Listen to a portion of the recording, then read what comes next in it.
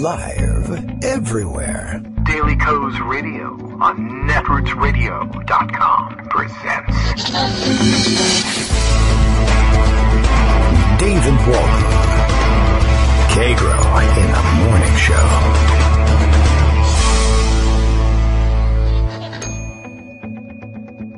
Now, here's David Waldman.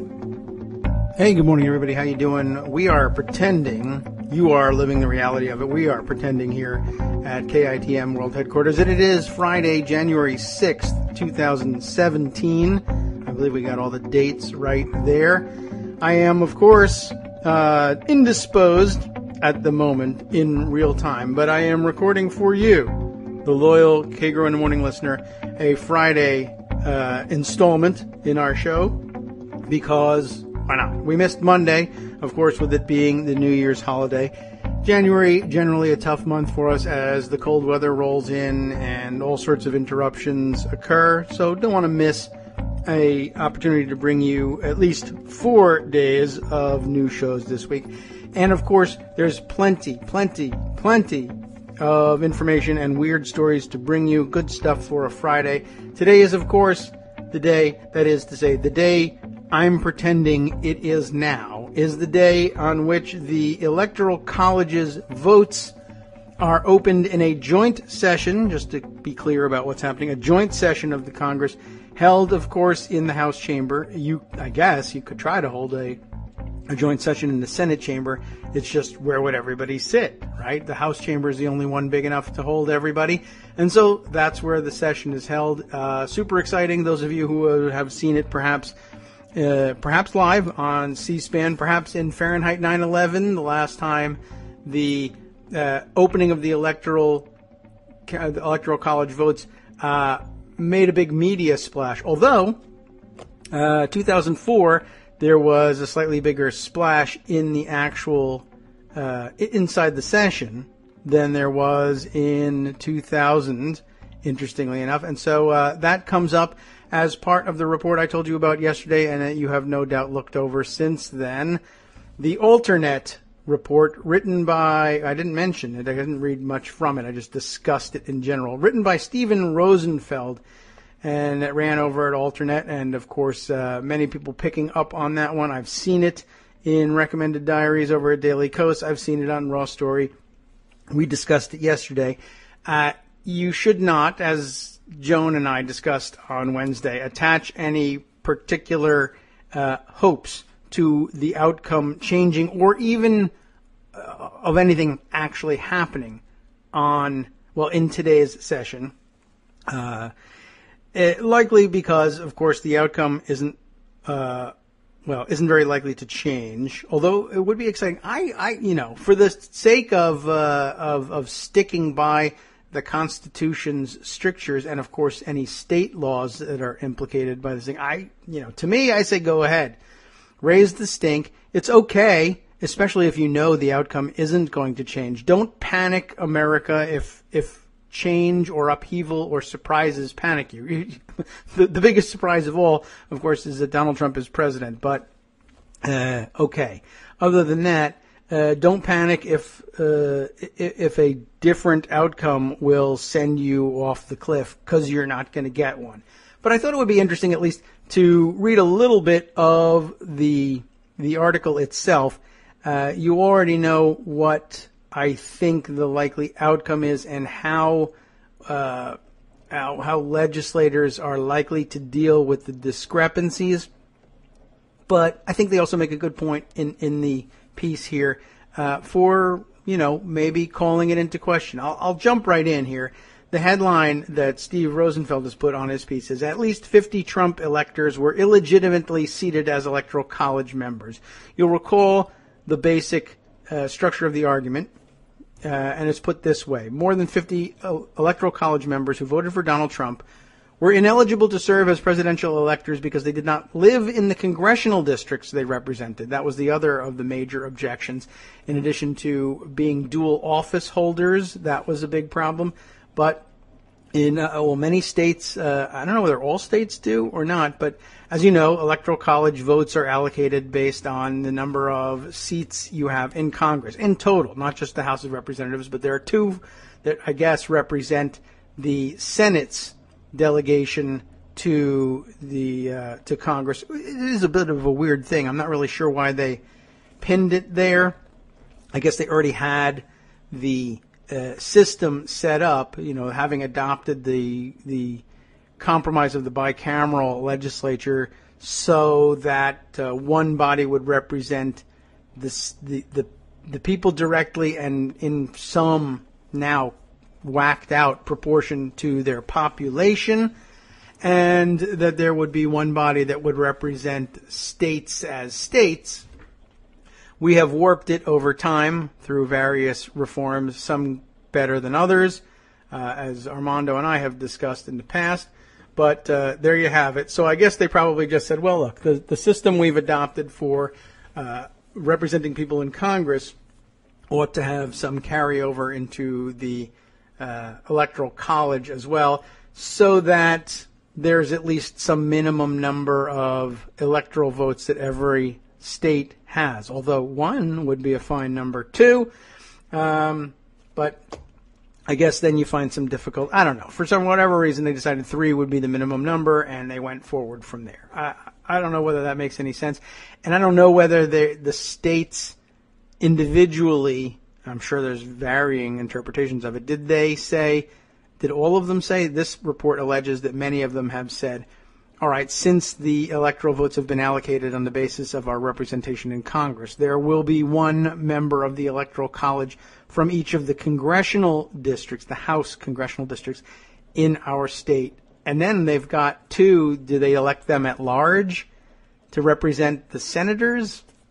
I don't really know whether anybody bothered to work it out to that level. But okay, so they did, I would imagine that there's probably some states that don't care one way or the other, that said if we have, let's say, 12 electoral votes, the 12 people can be anybody.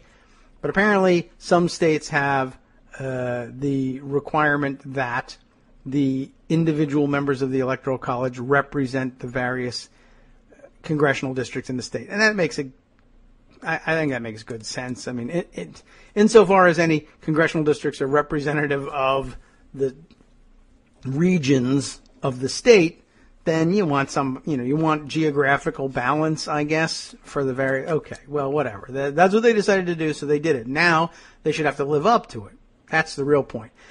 So more than 50 Electoral College members apparently did not live in the congressional districts they represented, presumably in states where that matters, or they held elective office in states that bar dual office holders. And again, as I mentioned yesterday, you'll probably get some argument from people who will just stare you in the face and say, really, though, the Electoral College isn't an office. It is. It's just very short-lived. But that's an argument I expect people to make anyway, even though it doesn't make any particular sense. That stunning finding, Rosenfeld continues, is among the conclusions of an extensive 1,000-plus page legal briefing. I don't know how legal it is, but okay, it's styled legal briefing, prepared by a bipartisan nationwide legal team for members of Congress who are being urged to object to certifying the 2016 Electoral College results on Friday. That's the upshot of the whole thing. The Congress has one more stab at it. They can, theoretically, vote not to accept some or all of the votes being presented in the joint session today. The mechanics of it are not yet relevant, but we'll get to them later on. They are mentioned in the piece, and we'll talk about that in a few minutes. Trump's ascension to the presidency is completely illegitimate.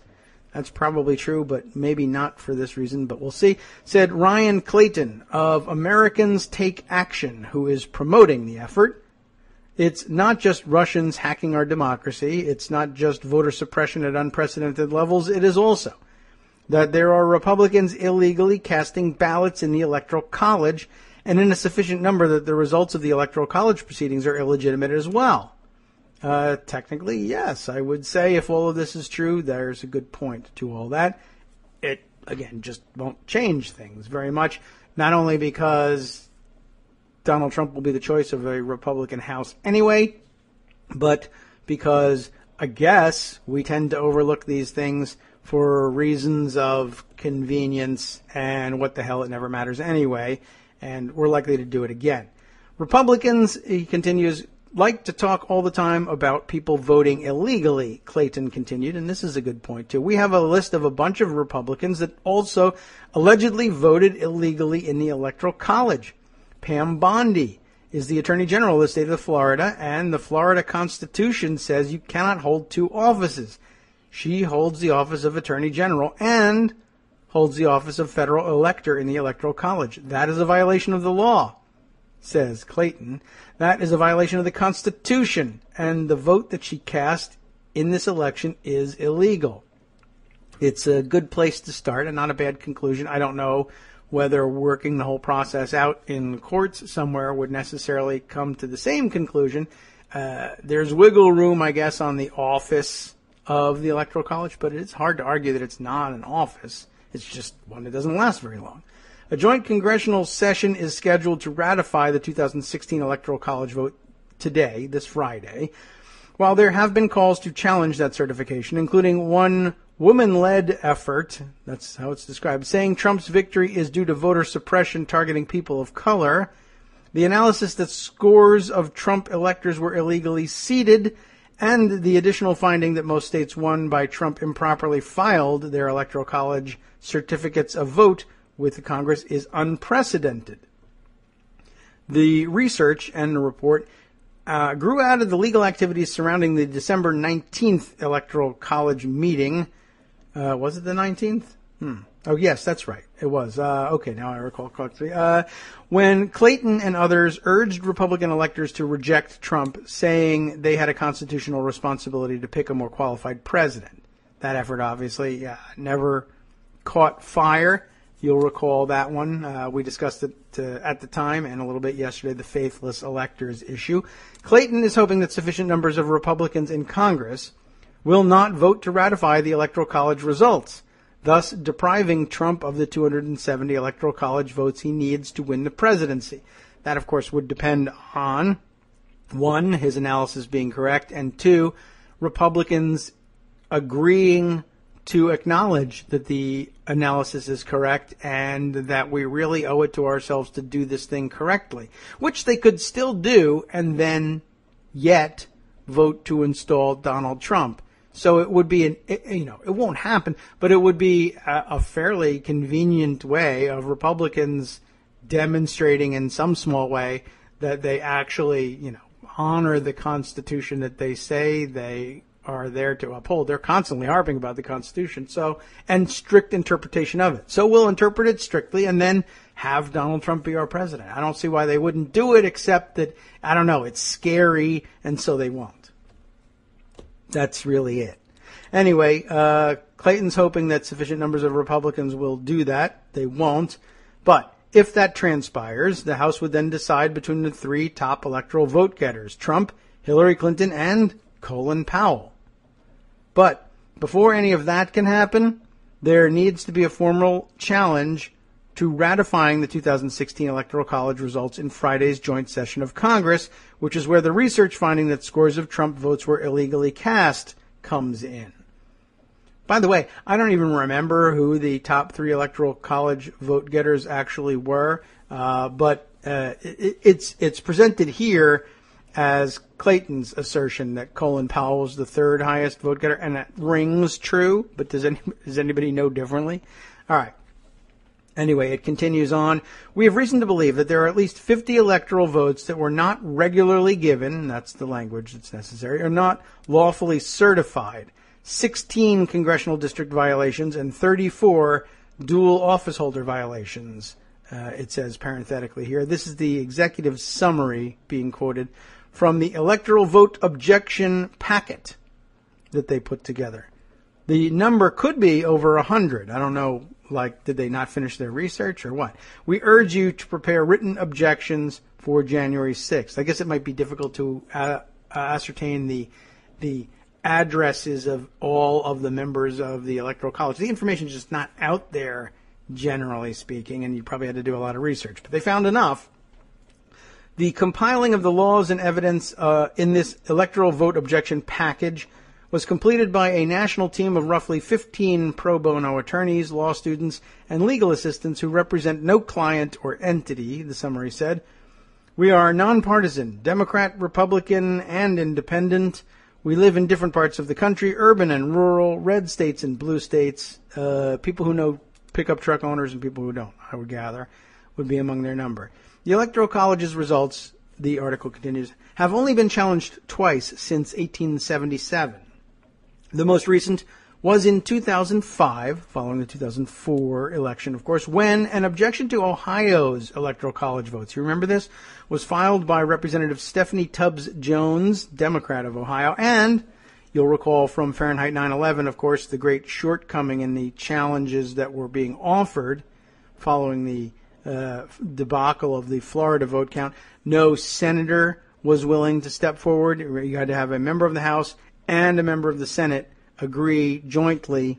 I wonder whether it's specific to the rules or maybe only because it's a joint session. That's a good question. Anyway, I think the rules are that at least one member of both bodies must be willing to put their name to an objection. And in 2004, I guess, after the great shame of not being able to find a senator to step forward, though they were urged not to by the gracious and magnanimous Al Gore, perhaps a mistake, but he did ask them to do it, and they honored it. But in 2004, Senator Barbara Boxer of California agreed that, or I guess found herself moved to join Representative Stephanie Tubbs Jones in her objection. While that effort did not stop President George W. Bush's reelection, it did force both chambers of Congress to debate for 2 hours before the Electoral College vote was ratified. Tubbs Jones and Boxer used the podium to rail against GOP efforts to suppress the vote and disqualify ballots in communities of color. You will recall, it says right here in the next paragraph, the process for challenging the Electoral College is twofold. First, a House member has to file a formal challenge and objection. Then one House member and one senator has to sign on, prompting each body to retire to their chambers for the 2-hour debate. I don't know that a House member has to file the first formal challenge, but maybe that's actually the case. I don't know. The electoral vote objection packet briefing cites two main areas where 2016 Electoral College members were illegally seated, and a third where their votes electing Trump were improperly sent to Congress. But before I continue on with that, I just want to point out Stephanie Tubbs Jones and Barbara Boxer, I don't recall, their effort was unsuccessful. And I recall that, say, in 2000, there was a great hesitancy outside of the Congressional Black Caucus. There were some members who spoke up from the House and said there was really a fairly serious issue here, and we really ought to take a moment at least to pause and acknowledge it and debate it for a little while. But generally there was a great reluctance to attach your name to what seemed like a kind of wild and outlandish last-minute, last-ditch effort to try to change things. And it likely affected the 2004 effort, although I have to think that Fahrenheit 9/11 affected the 2004 effort a lot too, just to get a senator to sign on. Having failed to change anything, I think we might be back to square one, and it might be difficult to find people willing to put their names to the objections. But I would, and they'll point back to maybe to 2004 and say, see, it doesn't do anything, so you just end up looking like a crackpot for nothing. I just wanted to point out, I don't believe Stephanie Tubbs Jones or Barbara Boxer suffered any serious political cost in the long run to having done that. It's just lost to history. Most people don't remember it. It didn't affect them for more than a few days following, and even that, there was no measurable effect. And so I would say to anybody who's actually considering making such an objection, unless you do change the outcome, nobody's going to really seriously hold it against you long term. So maybe if you feel like it's something, an objection that needs to be noted for the record at a minimum, go ahead. Anyway, where we left off was the various objections that this report made, both about people being illegally seated and votes improperly sent to Congress. Let's see if we can get an explanation for that one. Specifically, it says at least 16 electors lived outside the congressional districts they represented in violation of state statutory residency requirements, and at least 34 electors held dual offices in direct violation of statutes prohibiting dual office holding. The briefing's executive summary says, noting this violates 2 sections of the U.S. Constitution. Does it? Well, the first group of illegitimate electors amounts to political carpetbagging. In North Carolina, for instance, the briefing says, a state law, NCGS 163-1C, I'm taking their word for it, states one presidential elector shall be nominated from each congressional district. Yet we have voter registration cards showing that numerous North Carolina electors lived outside the congressional districts they represented. The report lists the following states and their number of illegitimate electors, topped off here by Arkansas, that has 2 from outside congressional districts. Indiana has 1. Louisiana's got 1. Michigan's got 1. North Carolina has 7. Oklahoma has 1. And Texas has got 3. Although, again, I haven't looked at the details of this, and I don't know whether, again, state law may provide for 2 at-large. Would it matter? I mean, if one of your at-large people, then I don't know why you would assign them to a district. So, I don't know. I'm not sure what the methodology was.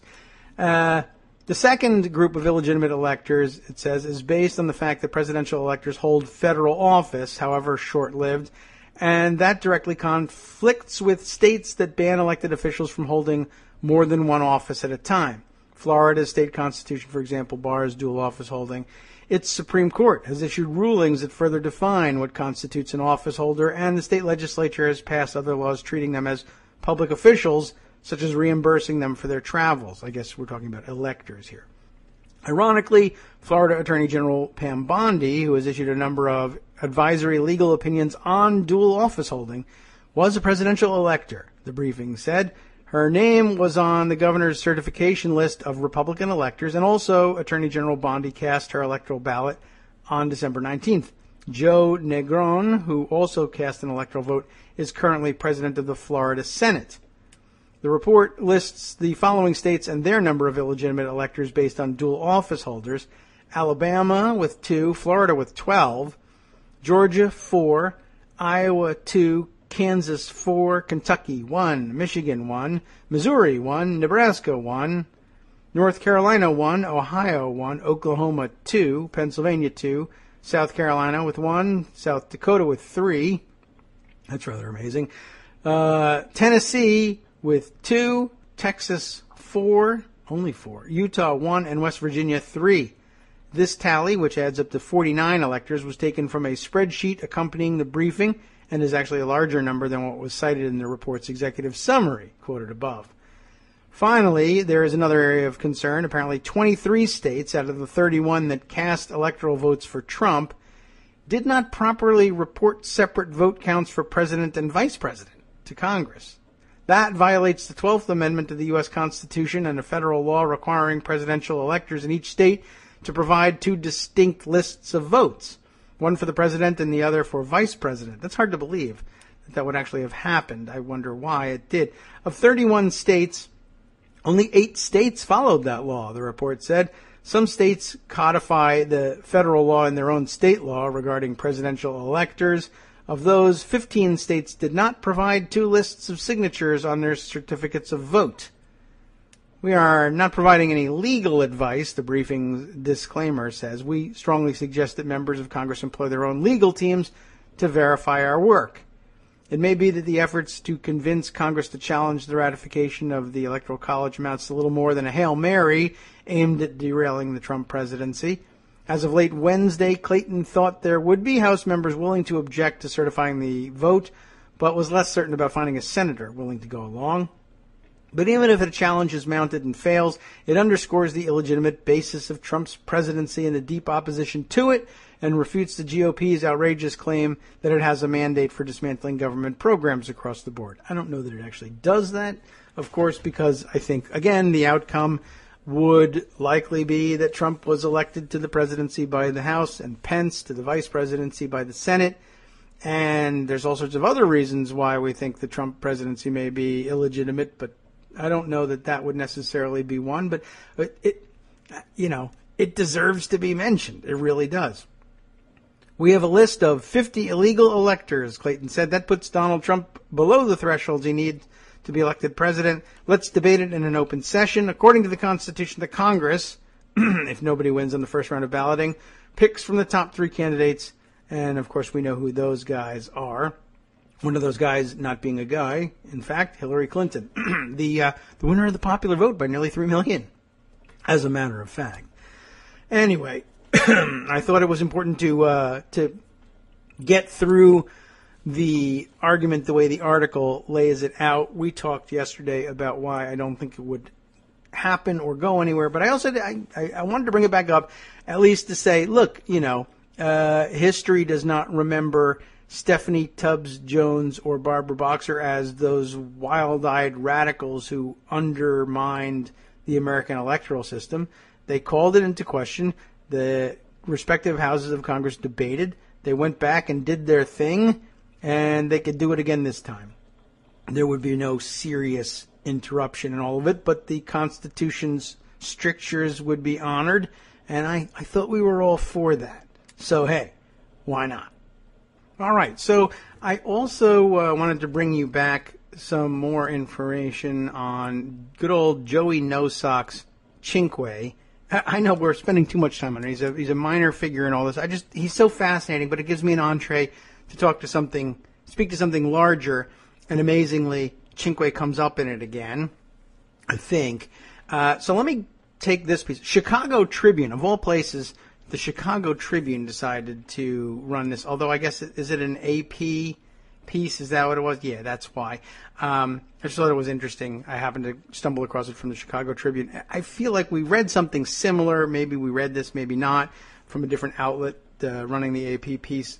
This was dated May 20th, 2016. And under the headline, Trump acquaintance Joey No Socks helms firm that lavished awards on Trump businesses. You remember the basic story of Joey No Socks. But I just wanted to lay the foundation in case you're a latecomer to the show. You got the gist of it probably on Wednesday. Let me give you somebody who's organized their thoughts on it instead. Who is it? I don't know. It was an AP reporter. So anyway, here's the story, though. More than a dozen Donald Trump golf courses, hotels, casinos, and private clubs have been honored with Star Diamond Awards. You remember that crap.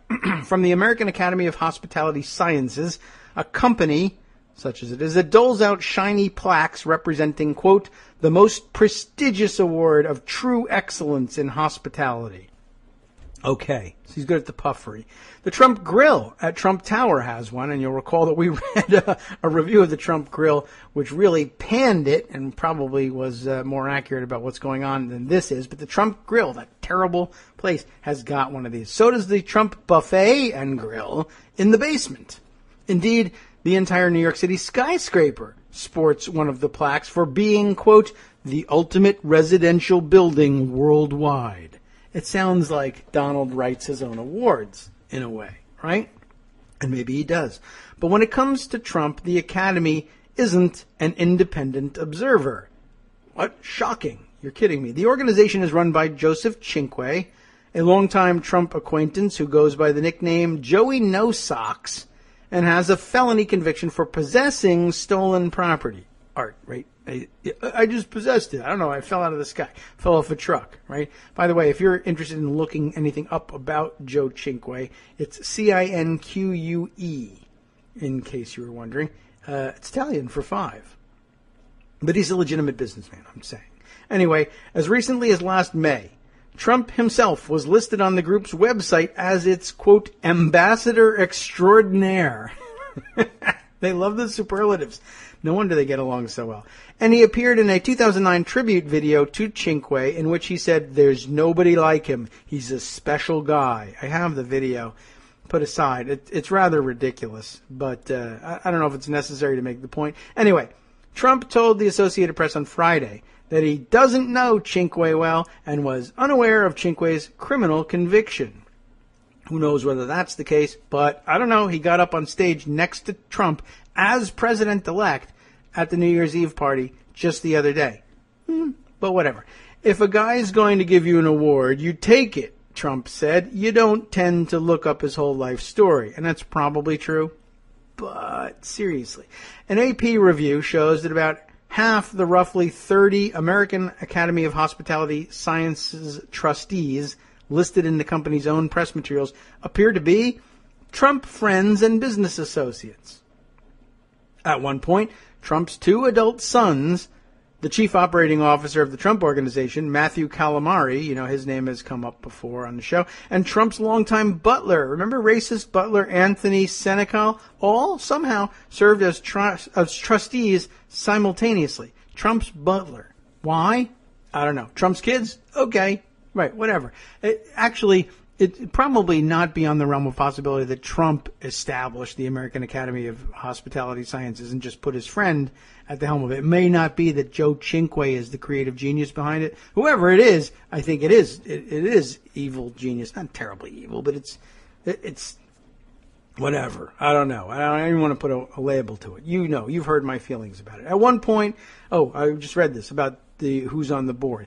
Also listed are businessman Howard Lorber, who has called Trump his hero, somehow, and actor Tony LoBianco, who said he believes he was introduced to Cinque years ago by Trump. I don't even know how I met the guy. I'm on the board of his thing. Okay.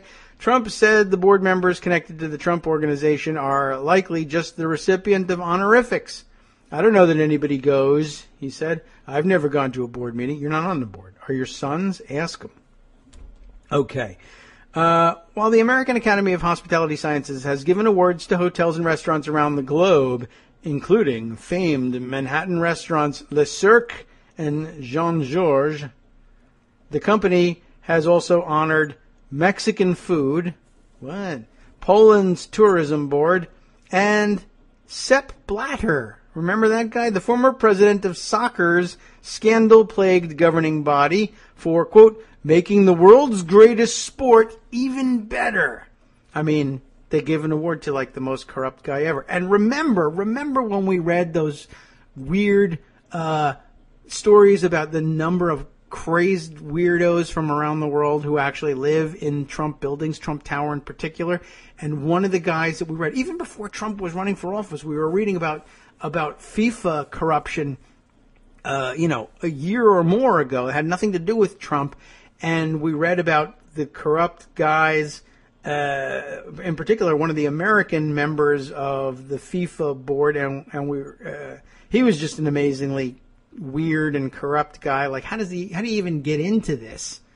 And he lives in Trump Tower. I don't know whether Sepp Blatter ever lived in Trump Tower, but again, there's a bigger story, a more important one, I think, goes a little deeper, that, again, you'll just be amazed by how many bells go off, having heard all these stories already. Still, the article continues, the ties between Cinque and Trump appear to be close. Scratching my chin about that one. Cinque served as a judge with Donald Trump Jr.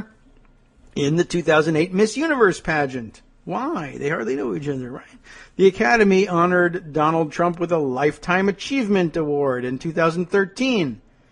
My view is that this is primarily a marketing program, says Michael Petrone, who heads up AAA's ratings program, which gives out the 5 diamond status, right? There's the 5 stars. Who was that? Like the Michelin Guide?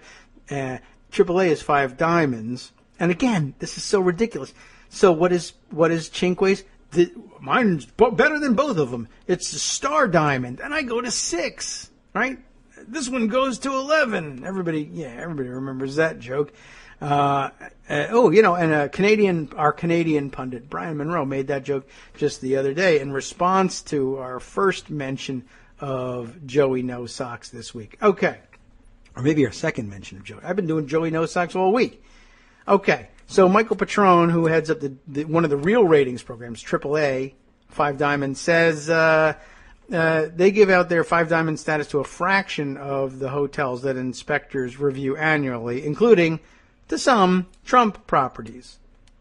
A 1999 lawsuit against Cinque by a former business partner, alleges award winners paid promotional fees to be named in the group's glossy publications, calling the Academy merely the alter ego of Cinque. A decade after that, ready? Trump friend Stuart Rahr, yes, Stuart, I should play this, I should have said Stuart Rahr, and that's like record scratchable. That's actually my clip of Armando slamming on the brakes while calling in one day while he was driving. Dangerous. Don't do it. I do not recommend it. But Stuart Rahr, yes, that's Stuart Rahr, Stewie Rah-Rah, number one king of all fun, the man who covered Donald Trump's obligation to donate $100,000 to one of the veterans charities that he allegedly raised money for, which relaunched the career of David Fahrenthold at the Washington Post. That Stuart Rahr. A decade after being sued by his business partner, Stuart Rahr also sued Cinque. I remember this from our original run-through on all of these guys, saying that they failed to publish a Man of the Year profile of his philanthropic efforts despite being paid a $25,000 fee. A judge ruled Rahr was owed the $25,000. One former trustee, I guess, of the American Academy, William Hetzler, Hetzler, founder of the German American Hall of Fame, that explains something, said he cut ties after he wasn't reimbursed for expenses related to a trip to Germany in which he connected Cinque to high-end chefs. If someone's not trustworthy, I go in the other direction, says Hetzler, whose Hall of Fame inducted Trump during a 2012 ceremony in Trump Tower, because he's a very famous German American, although he tells everybody that his heritage is Scottish, I believe.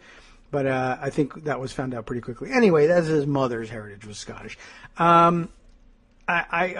I raise an eyebrow because of the German American Hall of Fame, etc., and a trip to Germany in which he connected Cinque to high-end chefs. I told you maybe now I got to do it. I told you I had somewhere in here the video that of where Trump and also Mark Burnett, the producer of The Apprentice, videotaped messages for Cinque because he was being honored at some event and they weren't able to attend. The reason they didn't or weren't able to attend, I imagine they could have made it there. They just don't care very much. But the event for the head of the American Academy of Hospitality Sciences was being held in Berlin. Did I mention this yesterday? I wonder if this was the trip where he also was being connected to high-end German chefs and then never did what? What was he supposed to do for Hetzler? Wasn't reimbursed for expenses related to a trip to Germany. Which, again, I guess if the founder of the German American Hall of Fame, again, why do you have that? I don't know. But is that your full-time job? Or is that just a hobby? If you go to Germany and you're the head of the German American Hall of Fame, I don't know that anybody needs to reimburse you for anything. But okay. They had an agreement, and Cinque didn't reimburse them, and so they're mad at one another. The video I have here, let me grab this one up here, is connected to a Who is Joseph Cinque piece, or I guess it's just an entry in YouTube called Who is Joseph Cinque. Let me go to the original. I'll probably start auto-playing, and I'll just let it roll. Welcome, the American Academy of Hospitality Sciences, to the Hotel Adlon, Berlin. Okay, that was the what they used as an intro was a ridiculously liveried doorman at the Hotel Adlon. Welcome, the American Academy of Hospitality Sciences, to the Hotel Adlon, Berlin. In Berlin. Okay. So now inside, we're now taken, it's a terrible edit, but we're just taken to the event. The audio is also awful. I don't know what you can and can't hear with that, but we'll let it roll. And inside, the event is underway. Joe Cinque is there in a tux, and he's up on stage. There's a big backdrop of the of the American Academy of Hospitality Sciences. And by the way, also on the background is the 5-Star Diamond Awards. Mind you, again, he gives Trump properties 6, but the official event here is to honor him for his, his service in giving out the 5-Star Diamond Awards. So he's up there on stage, and I guess he's being introduced and being given his award, and then they play the promotional videos from Trump and Burnett. I'll try and let it roll, but I'm sure I'll interrupt it again. It's most of all to all of us a friend. We love the way he goes about business with us. He is a creative genius. He's got us all to believe in what we're doing here. We all believe in what he's doing, and we will not miss, and we will not want to miss, to be here every year for this award. I got to pause it again. I don't know. That person is not being identified in the video. That German accented gentleman. I wonder if that's William Hessler or whatever his name is. Anyway, as you might have been able to hear from that muddy audio, they love him. He is a creative genius. We love doing the way he does business with us. Something, blah, blah, blah. Okay, let's move on. Then Johnny and all the other hoteliers posed for pictures with Joe and the beautiful representatives of the Academy. The beautiful representatives of the Academy are, of course, Miss Universe and Miss Teen USA contestants. I see their sashes here. I imagine this is Miss USA. So Trump sends his pageant contestants to decorate these awards as well. Interesting.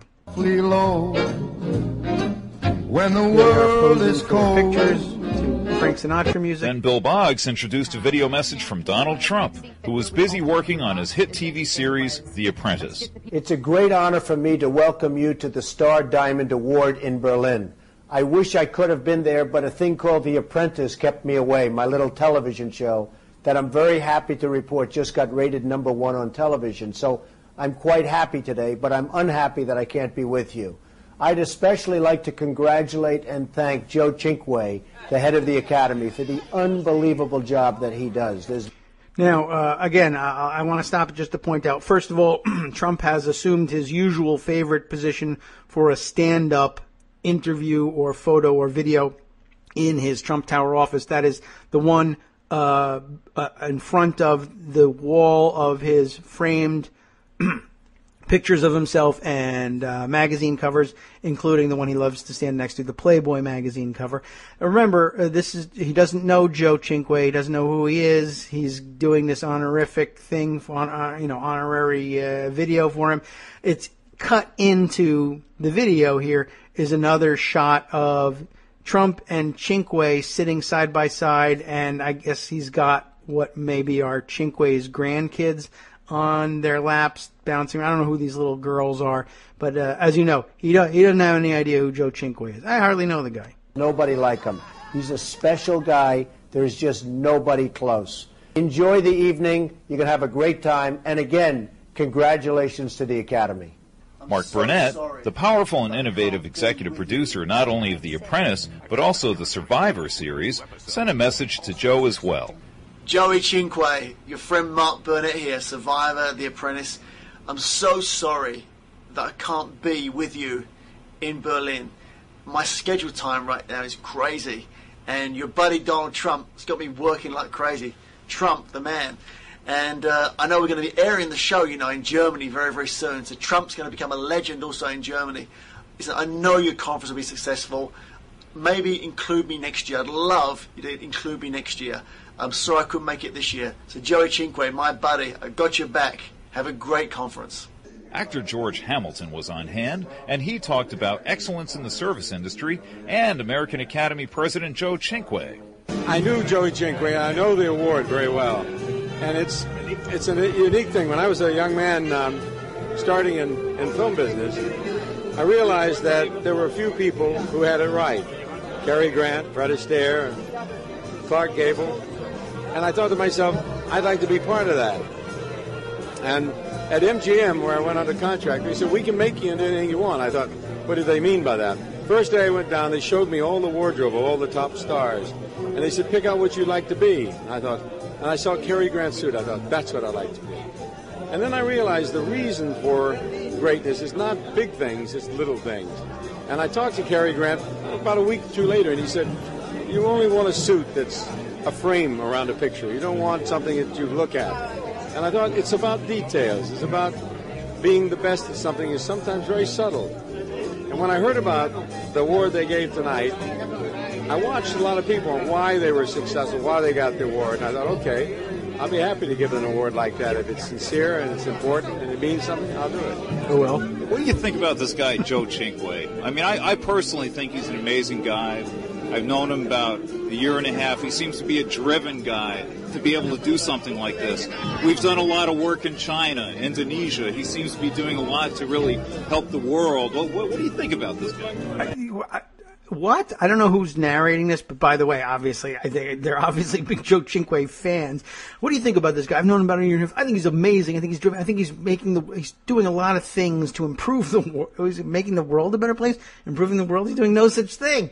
No such thing.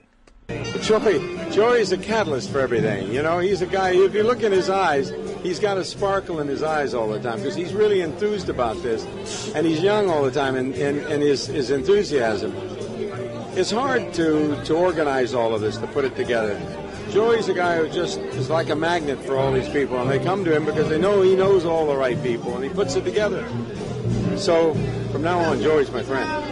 Joe's been a great inspiration to me. He's done an amazing job with speaking right now is Donald Trump Jr., who looks every bit as ridiculous as he always did, but much younger. So now he is paying tribute to Joe Cinque. Of course, he hardly knows him either, even though he's on the board of his organization. But okay, muddy audio again, but let's roll it. The American Academy, and I've really seen in the hotel industry how they've managed to prosper, really become the premier rating agency in the world. He's just done a great job, and I want to congratulate him on all his success. And Joe Cinque is the catalyst to all of this, and the catalyst to all this, again, coming out again. This is Tony Lobianco, who was mentioned earlier, who's now speaking. By the way, just commenting on Donald Jr.'s comments that the Star Diamond Award has now become the premier ratings award in the industry. Obviously ridiculous, but okay, just typical Trump puffery. Great inspiration and one of the best people anybody can know. The way you look tonight. And that's the end of this garbage piece of video. I don't know where this came from or whether it's a piece that was offered up in support of Joe Cinque or as an attack on Joe Cinque. I couldn't tell you based on it. It was an awful video, by the way. But just I thought that was interesting just in terms of the kind of puffery that goes on. And these guys who are all loosely connected in ways, but when it comes to video that Joe Cinque is going to see, oh yeah, he's a great guy. He's changing the world. He's he's the savior of the universe, basically. When it comes to other people's questions about it, like that might have some maybe law enforcement implications, I never heard of them. Anyway, no indication that William Hetzler was the guy in that video or had anything to do with the fact that this award for this American Academy was happening in Berlin. I still don't have an answer for that one, but okay. My surmise is that, it coincided with this trip. All right. Anyway, Hetzler said Cinque sometimes gives awards for free and sometimes charges for the honor. Trump told the AP that he's familiar with groups that try to sell awards as a marketing gimmick. Yeah, I am too. Newt Gingrich, as a matter of fact, loves to do that, sells awards as marketing gimmicks. But he said he has never paid Cinque's organization for its distinctions. Whoever received, and I'll continue with this in a second, he's never paid for it, and likely never paid cash for it, certainly. I wouldn't doubt that they comp Cinque all the time, maybe just because he's a friend, and also then they get these awards and everything, but that might all be sort of understood as part of it. I think that there's a lot of businesses that probably comp him for the awards. It may be, genuinely, Joe Cinque probably genuinely loves Donald Trump, and has a great time staying at all of his places and is comped, and it would be hard to decide which came first, the chicken or the egg. And so he genuinely believes that these are great places because they treat him fabulously there, and he knows no better. Anyway, I thought this was interesting, too. Here is a bit, I didn't want to jump right into it, but now it's time to return to it. Trump says he's never paid. Some people, Hetzler says, do pay, some don't. In the case of Stewie Rara, they pay and then they don't get what they pay for and they sue. But this is interesting. So the reporters, I guess, call the organization and say, how do you get one of these awards? Do you pay for it? Do you not pay for it? What's the deal? And here's the answer they got. Whoever received an award, whoever received a reward, with an R, reward, not award, but I think they mean award. Whoever received a reward qualified, said the woman who answered the phone at Chinque's company, who refused to give her name because it's a totally legitimate company, right? Hey, whoever got a reward deserved it. It's an award. What's your name? I'm not telling you. That's not the end of the comment, though. Whoever received a reward qualified, said the woman who answered the phone at Chinque's company, who refused to give her name. Why don't you go after Hillary Clinton? What kind of follow-up is that? All of a sudden, now it's a political organization. Interesting response. I mean, very telling, I think, for whoever the hell it was that answered that phone. And now I wonder, I mean, where is the award or the Hospitality Sciences headquarters? Because I understood that Chinque had offices in Trump Tower. It may very well be that that's where they were calling. And wouldn't it be interesting if Chinque staffed his place with Trump loyalists because they work in Trump Tower, and that's why they went immediately, oh, yeah, well, why don't you something Hillary Clinton? What reason in the world would there be for the American Academy of Hospitality Sciences to deflect to Hillary Clinton? None. None. A lawyer for the company, Stuart Perry, said Chinque wouldn't comment but called the company a pretty open book. The basic overall of the Academy per se is dealing with 5- and 6-star properties, Perry said. Perry is also a trustee advisor to the Academy, and as is a lawyer who represents Chinque in his failed attempts to appeal the 2008 drunk driving conviction in New Jersey. I'll tell you what, I can't pay you for representing me, but I can put you on the board of the American Academy of Hospitality Sciences. Sometimes you'll be able to, maybe if you're lucky, judge a beauty pageant. And I'll arrange for you to meet the girls, and you'll get comped at a great suite. Why don't you do that? Good arrangement. According to a 1995 profile in New York Magazine, Chinque pleaded guilty to a felony after police broke down the door of his Manhattan apartment. Where is that apartment? And found a trove of valuable stolen art, including prints by Marc Chagall. Court records show he pleaded guilty to possession of stolen property in 1989. Again, that filed by the Associated Press. Joe Chinque, is he a big deal? Is he not a big deal? I don't know. But his name keeps coming up, and it's a little bit weird. Where's the next item up for bids, as they say on The Price is Right? Every time I say the next item, I think I always come up with that one. All right, yeah, here we go. This one is a weird article, and it's a long read, and it probably occupies the rest of the show. And as a matter of fact, I probably ought to keep an eye on the time for this. But this one comes... I picked this one up right alongside David K. Johnston's tweet of Chinque's photo with Trump on New Year's Eve. And I don't know whether... I think it was somebody else distributing it, and I'm pretty sure I can put my finger on it if I just take a pause. But David K. Johnston makes an appearance in the header of this piece, recommending the strong work of the author of the piece, with whom I'm not familiar. And it's pretty extraordinary stuff, so now I'm curious. But James S. Henry is the author of the piece. It runs in the American Interest, which I also am not familiar with. But David K. Johnston I certainly am, and I'll tell you what he has to say before beginning the reading of this piece. Okay, so by way of introduction, I mentioned that I have this piece from the American Interest, and I did dig up the tweet which brought it to my attention. It was, unsurprisingly, Kate Sherrill who sent me this, I guess just before the new year. December 31st, timestamp on this one. A long read, she says, but very important. And I did read it. I just haven't brought it to the air until now.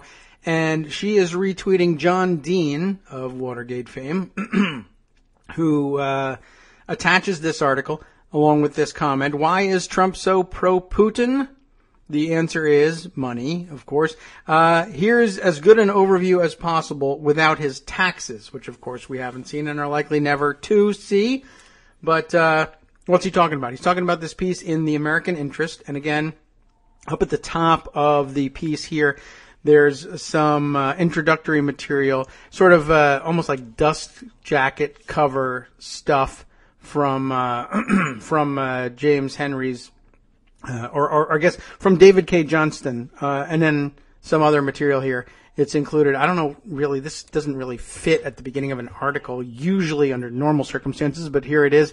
The Curious World of Donald Trump's Private Russian Connections is the name of the piece, subtitled, Did the American People Really Know They Were Putting Such a Well-Connected Guy in the White House? And then the introductory material begins thus. Throughout Donald Trump's presidential campaign, he expressed glowing admiration for Russian leader Vladimir Putin. Many of Trump's adoring comments were utterly gratuitous. After his electoral college victory, Trump continued praising the former head of the KGB while dismissing the findings of all 17 American national security agencies that Putin directed Russian government interference to help Trump in the 2016 American presidential election. As veteran investigative economist and journalist Jim Henry shows below, a robust public record helps explain the fealty of Trump and his family to this murderous autocrat and the network of Russian oligarchs. Putin and his billionaire friends have plundered the wealth of their own people. They have also run numerous schemes to defraud governments and investors in the United States and Europe. From public records, using his own renowned analytical skills, Henry shows what the mainstream news media in the United States have failed to report in any meaningful way.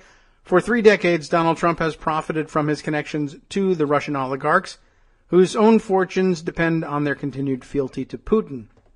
We don't know the full relationship between Donald Trump, the Trump family, and their enterprises with the network of world-class criminals known as the Russian oligarchs. Henry acknowledges that his article, poses more questions than answers, and we got to keep that in mind, establishes more connections than full explanations. But what Henry does show should prompt every American to rise up in defense of their country, to demand a thorough, out-in-the-open congressional investigation with no holds barred.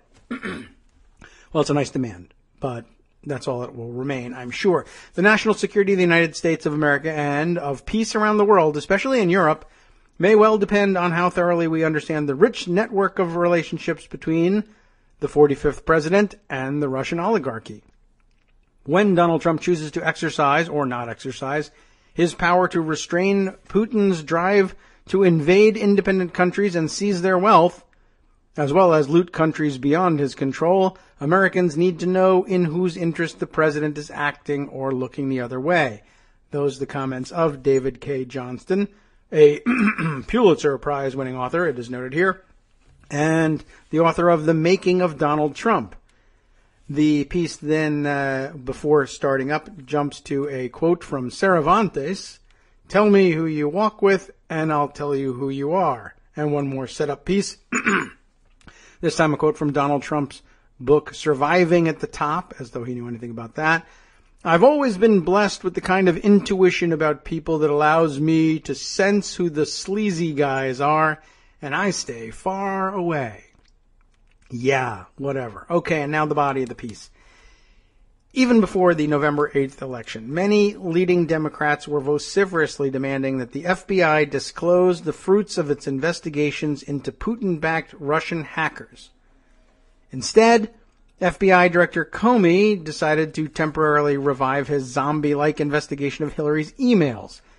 That decision may well have had an important impact on the election, but it did nothing to resolve the allegations about Putin. Even now, after the CIA has disclosed an abstract of its own still-secret investigation, it is fair to say that we still lack the cyberspace equivalent of a smoking gun. Fortunately, however, for those of us who are curious about Trump's Russian connections, there is another readily accessible body of material that has so far received surprisingly little attention. This suggests that whatever the nature of the President-elect Donald Trump's relationship with President Putin, whatever the nature of it, he has certainly managed to accumulate direct and indirect connections with a far-flung private Russian/FSU network of outright mobsters, oligarchs, fraudsters, and kleptocrats. No holds barred here, I guess.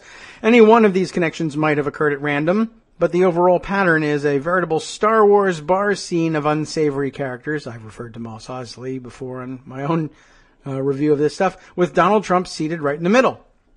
The analytical challenge is to map this network, a task that most journalists and law enforcement agencies focused on individual cases have failed to do. Of course, to label this network private may be a stretch, given that in Putin's Russia, even the toughest mobsters learn the hard way to maintain a respectful relationship with the new Tsar. But here the central question pertains to our new Tsar. Did the American people really know they were putting such a well-connected guy in the White House? The big picture, it says, kleptocracy and capital flight. A few of Donald Trump's connections to oligarchs and assorted thugs have already received sporadic press attention. For example, former Trump campaign manager Paul Manafort's reported relationship with exiled Ukrainian oligarch Dmytro Firtash. And there's plenty of foreign names in this piece for me to mangle. But no one has pulled the connections together, used them to identify still more relationships, and developed an image of the overall patterns. It's kind of what the FBI is supposed to do. Maybe they're doing it. We just don't know. They're certainly not discussing that so far. Nor has anyone related these cases to one of the most central facts about modern Russia, its emergence since the 1990s as a world-class kleptocracy, second only to China as a source of illicit capital and criminal loot, with more than $1.3 trillion of net offshore flight wealth as of 2016. That's what it says here. I might have reversed the words there and called it wealth flight, but they do it intentionally here. So maybe I don't quite grasp why they chose flight wealth as opposed to wealth flight. Wealth flight, I guess, is what's happening, and the wealth that you take would be flight wealth, I guess. Anyway, this tidal wave of illicit capital is hardly just Putin's doing. It is, in fact, a symptom of one of the most epic failures in modern political economy, one for which the West bears a great deal of responsibility. This is the failure in the wake of the Soviet Union's collapse in the late 1980s to ensure that Russia acquires the kind of strong middle-class-centric economic and political base that is required for democratic capitalism, the rule of law, and stable, peaceful relationships with its neighbors. Instead, from 1992 to the Russian debt crisis of August 1998, the West in general, and the U.S. Treasury, USAID, the State Department, the IMF and World Bank, the EBRD, and many leading economists in particular, actively promoted and indeed helped to finance one of the most massive transfers of public wealth into private hands that the world has ever seen. For example, Russia's 1992 voucher privatization programs permitted a tiny elite of former state-owned company managers and party apparatchiks to acquire control over a vast number of public enterprises, often with the help of outright mobsters. For instance, here's one example here. A majority of Gazprom, the state energy company that controlled a third of the world's gas reserves, was sold for $230 million. That seems like an awfully low price. Russia's entire national electric grid was privatized for $630 million. ZIL, Russia's largest auto company, went for about $4 million. Ports, ships, oil, iron and steel, aluminum, much of the high-tech arms and airlines industries, the world's largest diamond mines, and most of Russia's banking system also went for a song. The Soviet Union collapsed. All of these were public properties. They needed to privatize. They didn't need to, but they decided to privatize. And the only way they could think of to do it was, well, I don't know, whoever's got money that they can give to us, we're cash-strapped, give us money and we'll give you one of these industries. We don't know what else to do with it. Somebody's got to buy it. Might as well be you. It really was rather amazing. And I'm sure at the time, Western economists were like, well, I don't know. That's the wrong way to go about it, but to hell with it. It's Russia. Who cares? It's not here. And then they'll all own something. And ownership is a great idea anyway, and maybe it'll just transform them into capitalists out of nowhere with no further training. But no, that was not to be. And they probably anticipated it. Again, said, it's not like it's a Western country we're dividing up here. It's Russia. Russia will go from being a hell to being a different kind of hell. Who cares? Of course, I guess they didn't anticipate what would happen after 20, 30 years of this kind of profiteering and looting. They would have a pile of cash and nothing left in Russia to buy. Where would they turn? They would probably end up buying American assets and Western assets and turning the America and the rest of the West into the same kind of hyper-capitalist kleptocratic hell. Well, here we are. In 1994 to 96, under the infamous Loans for Shares program, Russia privatized 150 state-owned companies for just $12 billion, most of which was loaned to a handful of well-connected buyers by the state, and indirectly by the World Bank and the IMF. In case you were wondering, now how does a collapsing communist society where nobody's got a massive accumulation of wealth, it's one thing to say, all right, let's privatize it and maybe we'll sell the business off to the people who formerly managed it for the Soviet government. Fine. In theory. Where do they get the cash? Nobody's got that kind of cash. Well, occasionally the state simply said, here, have the cash, and we'll just call the thing private, or the IMF and World Bank financed these purchases. And that's not, I guess, all. But I guess a mobster, even in a communist nation, can accumulate a large pile of cash. But anyway, moving on with the facts here, or at least as presented here in the article. The principal beneficiaries of this privatization, which they enclose in scare quotes, actually cartelization, were initially just 25 or so budding oligarchs with the insider connections to buy these properties and muscle to hold them. The happy few who made personal fortunes from this feeding frenzy, in a sense the very first of the new kleptocrats, not only included numerous Russian officials, but also leading gringo investors and advisors, Harvard professors, USAID advisors, and bankers at Credit Suisse First Boston and other Wall Street investment banks. Once this happened, if you were brave enough to just jump on a jet and fly to Moscow, you would be in a position with a suitcase full of cash to buy an entire state-owned industry pretty simply, pretty easily. And they'd be happy to sell it to you. As the renowned development economist Alex Gershenkron, guessing at that pronunciation, an authority on Russian development, once said, if I were in Vienna, we would have said, we wish we could play it on the piano. Now, I read that over the weekend, and I said, when I read this on the air, I'm going to have no idea what the hell that means. I wonder if there's a place I could have looked it up. In the meantime, I forgot about it, but now I remember. What does that mean? If we were in Vienna, we would have said, we wish we could play it on the piano. And it's with an exclamation point. So he thinks he's being super clever, and maybe he is, and I'm being dense. Does anybody know what that means? Of course, we're recording this, so I won't find out until probably, Friday afternoon or maybe Monday. All right, I wish I could play it on the piano and understand why I was playing the piano. For the vast majority of ordinary Russian citizens, this extreme reconcentration of wealth coincided with nothing less than a full-scale 1930s-type depression, a shock therapy-induced rise in domestic price levels that wiped out the private savings of millions, rampant lawlessness, a public health crisis, and a sharp decline in life expectancy and birth rates.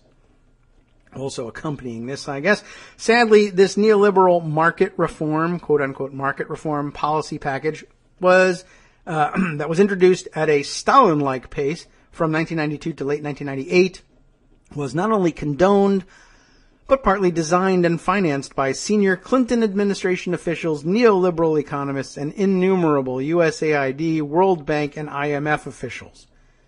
The few dissenting voices included some of the West's best economic brains, Nobel laureates like James Tobin, Kenneth Arrow, Lawrence Klein, and Joseph Stiglitz.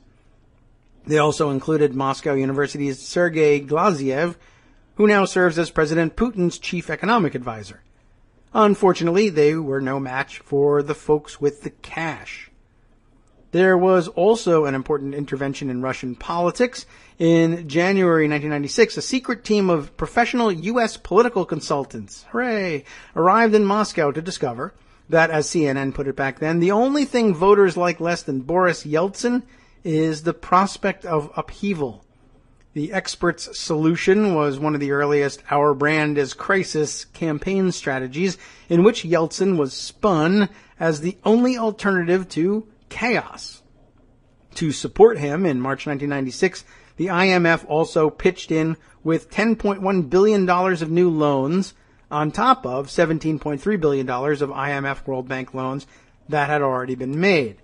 I am reminded here of another piece I put aside that we won't get to today.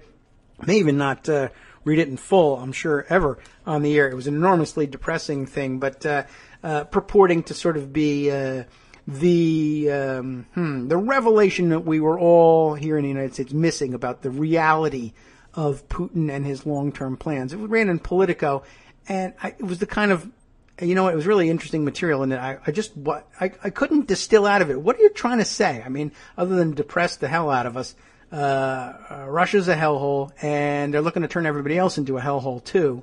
But how? Exactly. By what means would this happen? And I wasn't able to really distill anything concrete out of it, but I did notice it was very interesting in that it was all written by somebody. I don't know whether it was somebody who was there in this day, was one of the banks of U.S. political consultants that arrived in Moscow, but just a shady bunch of people that actually went and did that. Anyway, it was an American sounding name, and the whole premise of the, why we should be listening to them was that she had been spending all this time as a consultant in Russia and around the Russian frontier, and was very well familiarized with the the thinking going on in the Putin government and in the neighboring countries, and just the whole East Bloc dissolution thing. And I don't know, it's just weird. The people who threw themselves into Eastern Europe at that time, an odd bunch, and I don't know whether I trust them at all. Anyway, back to this article. With all this outside help, plus ample contributions from Russia's new elite, Boris Yeltsin went from just 8% approval in the January 1996 polls to a 54-41% victory over the Communist Party candidate, Gennady Zyuganov. My best crack at that. I don't recall the name's pronunciation from the time. In the second round of the July 1996 election. At the time, mainstream media like Time and the New York Times were delighted. Very few outside Russia questioned the wisdom of this blatant intervention in post-Soviet Russia's first democratic election, or the West's right to do it in order to protect itself. An interesting position. By the late 1990s, the actual chaos that resulted from Yeltsin's warped policies had laid the foundations for a strong counter-revolution, including the rise of ex-KGB officer Putin and a massive outpouring of oligarchic flight capital that has continued virtually up to the present. For ordinary Russians, as noted, this was disastrous.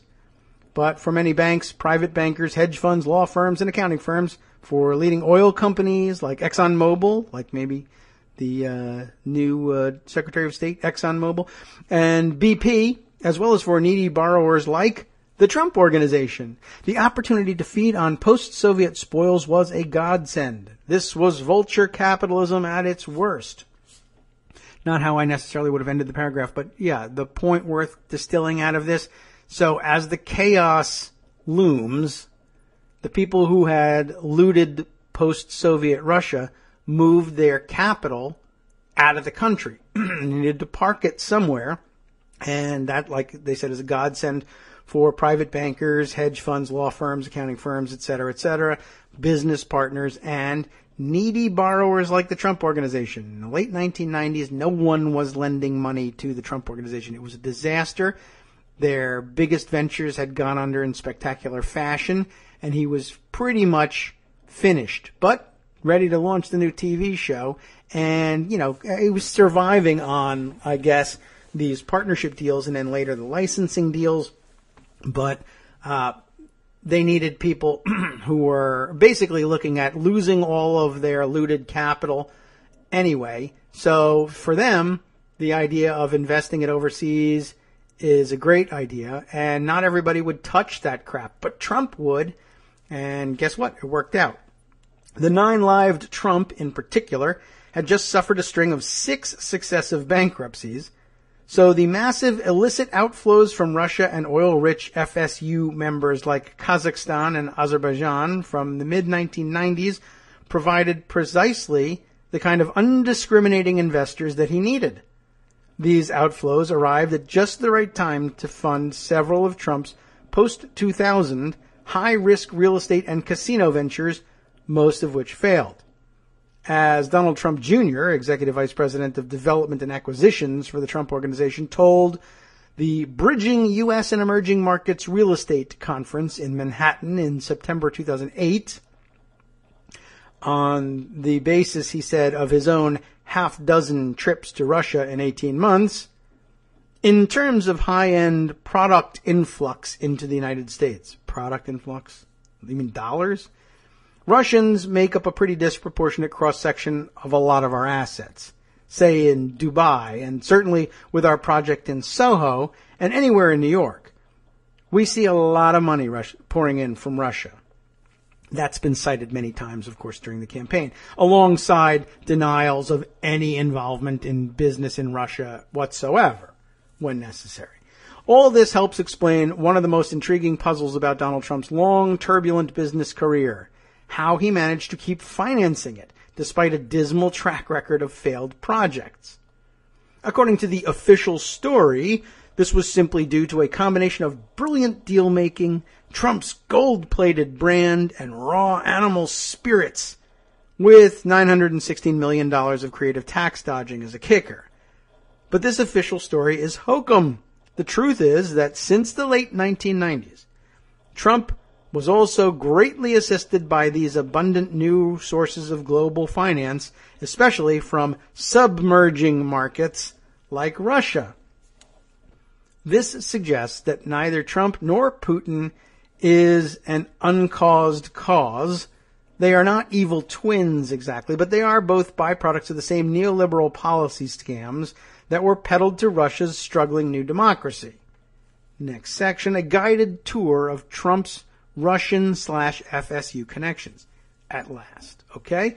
The following roundup of Trump's Russo-Soviet business connections is based on published sources, interviews with former law enforcement staff and other experts in the United States, the United Kingdom, and Iceland, searches of online corporate registries, and a detailed analysis of offshore company data from the Panama Papers, just to tie that in.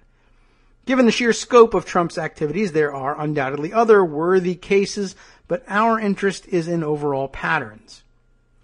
Note that none of the activities and business connections related here necessarily involved criminal conduct.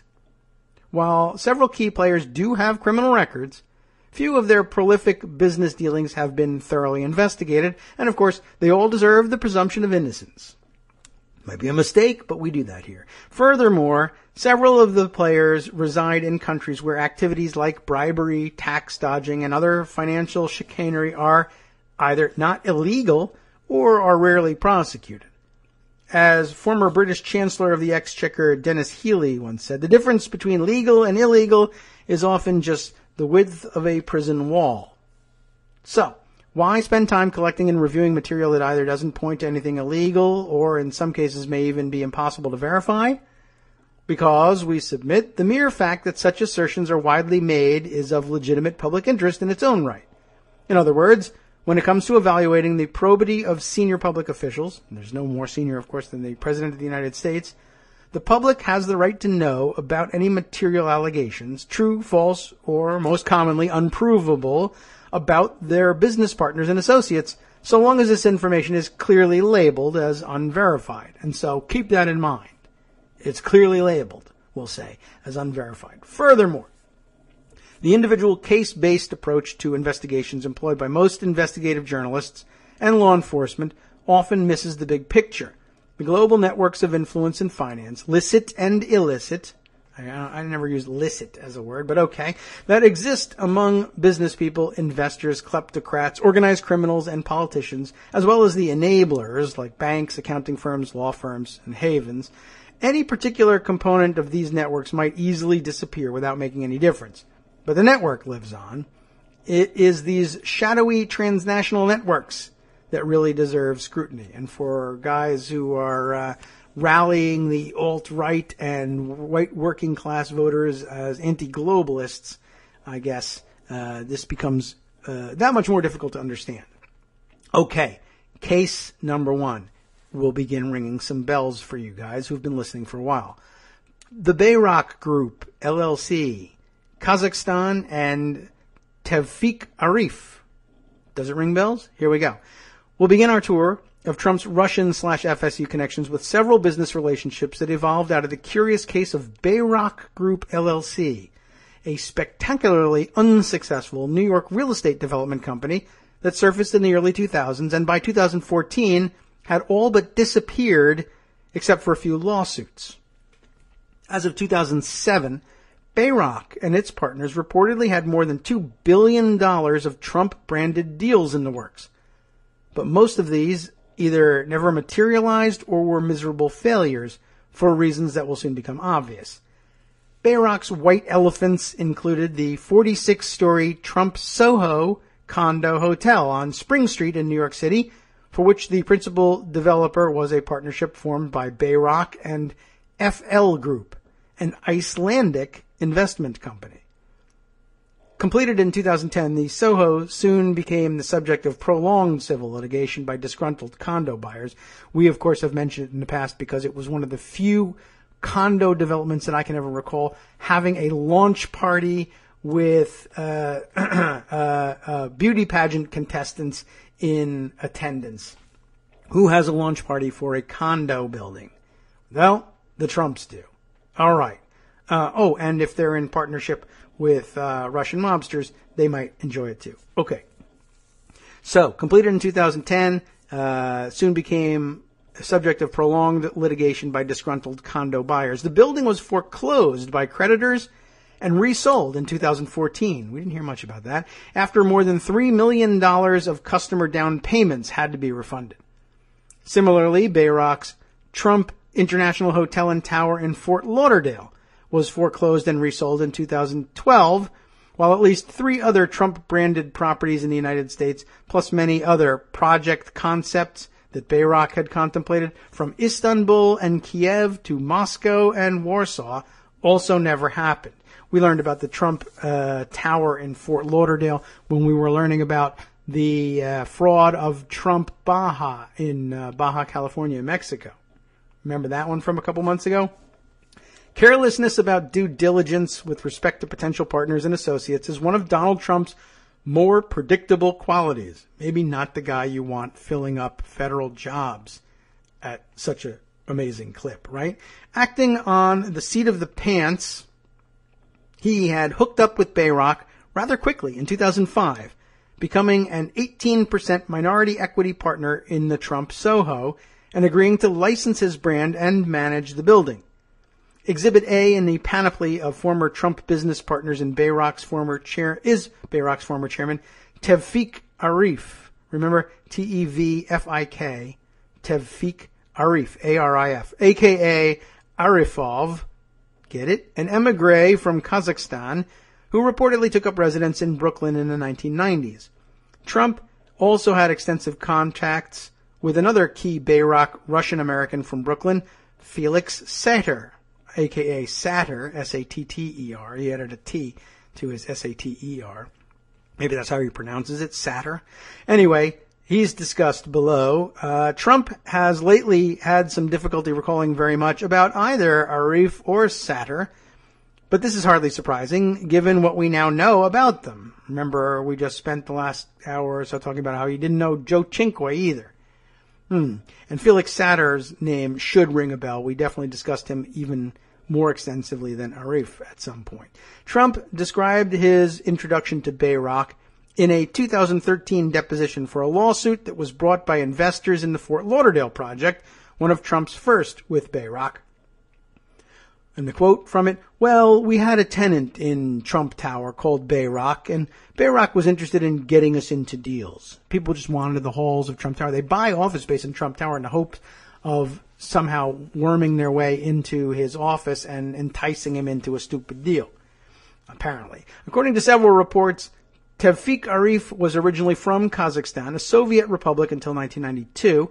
Born in 1950, Arif worked for 17 years in the Soviet Ministry of Commerce and Trade, serving as Deputy Director of Hotel Management by the time of the Soviet Union's collapse.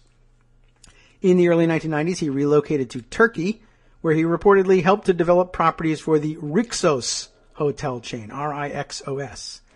Not long thereafter, he relocated to Brooklyn, founded Bayrock, opened an office in the Trump Tower, and started to pursue projects with Trump and other investors.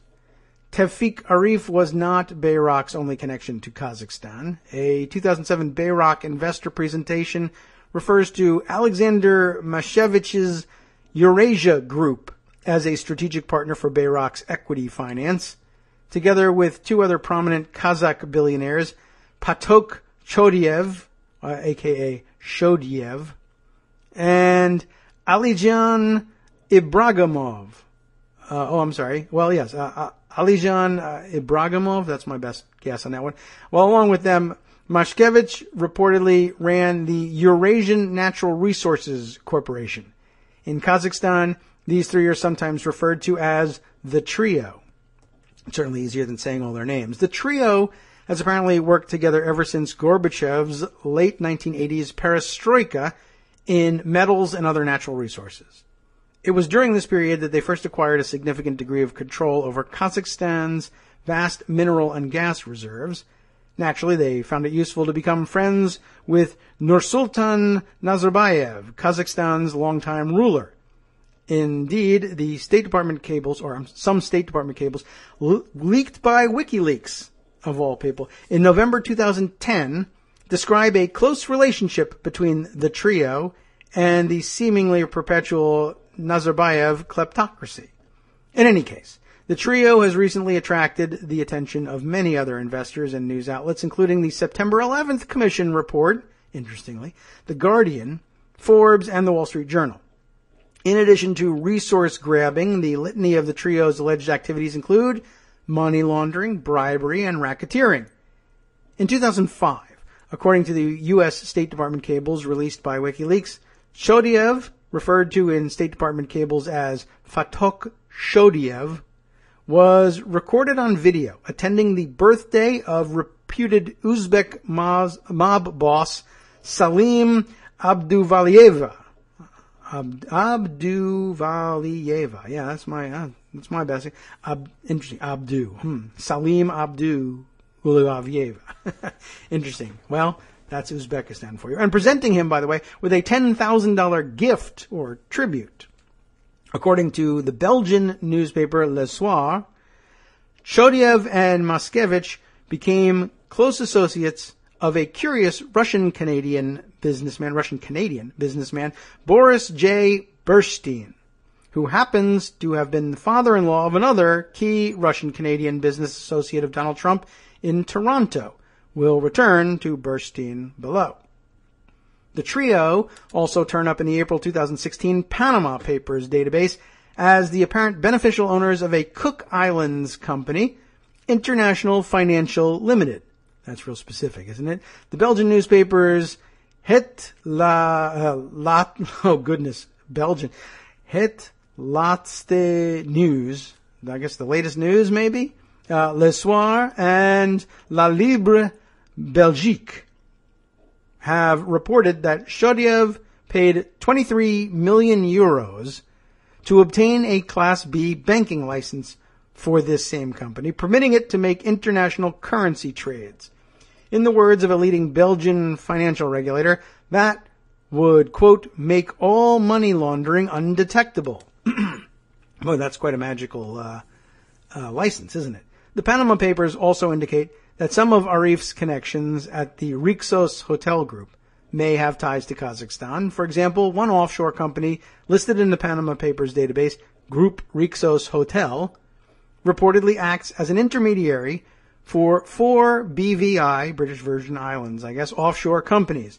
Rixos Hotel's CEO, Fatah Taminci, Tamince, is listed as having been a shareholder for 2 of these companies, while a shareholder in another, Hazara Asset Management, had the same name as the son of recent Kazakhstan Minister for Sports and Tourism.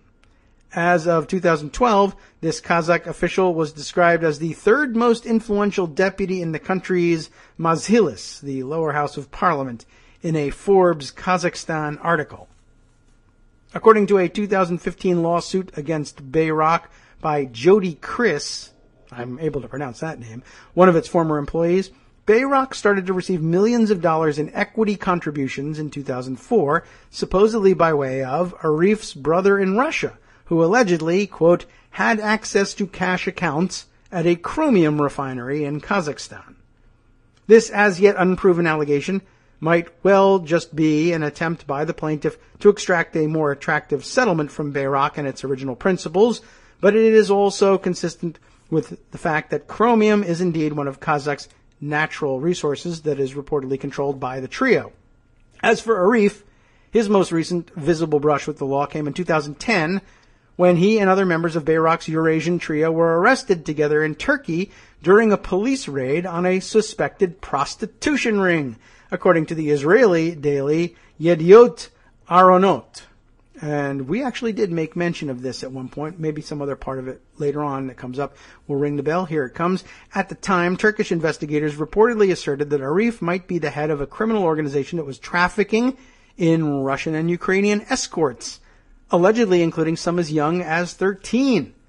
According to these assertions, big-ticket clients were making their selections by way of a modeling agency. Ding! A modeling agency website with Arif allegedly handling the logistics. Especially galling to the Turkish authorities, now your bell will be wrong here, the preferred venue was reportedly a yacht that had once belonged to the widely revered Turkish leader Ataturk. Remember that story? I do. It was also alleged that Arif may have also provided lodging for young women at Rixos Group hotels. They are vertically integrated, these guys, aren't they? According to Russian media, 2 senior Kazakh officials were also arrested during this incident, although the Turkish Foreign Ministry quickly dismissed this allegation as groundless. In the end, all the charges against Arif resulting from this incident were dismissed in 2012 by Turkish courts, and his spokespeople have subsequently denied all involvement. Finally, despite Bayrock's demise and these other legal entanglements, Arif has apparently remained active.